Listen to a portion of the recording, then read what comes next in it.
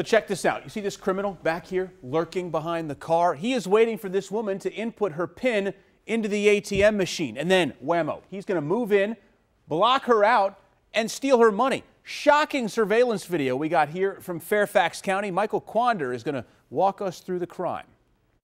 It happened fast, a struggle at the ATM.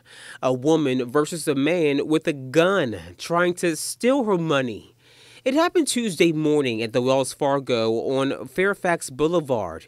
You can see the man sneak up right here on the left side of your screen as the victim tries to make a transaction at the ATM. The man ducks behind the car, takes a look at what the victim is doing, and then out of nowhere, he rushes the ATM and tries to take control. He blocks the driver's side door while pinning her to it at the same time.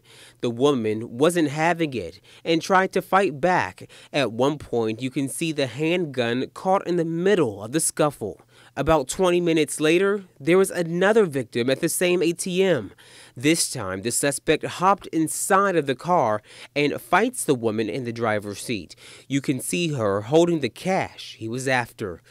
And after all of that, this bad guy didn't even get any cash. Now, I know some of you all may be thinking, hey, if it happened to them, what stops it from happening to me?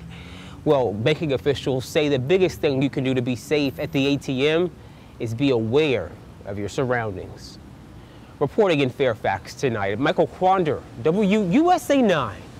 So Fairfax police say the same guy snatched some cash out of the register at a nearby Aldi grocery store and then walked away.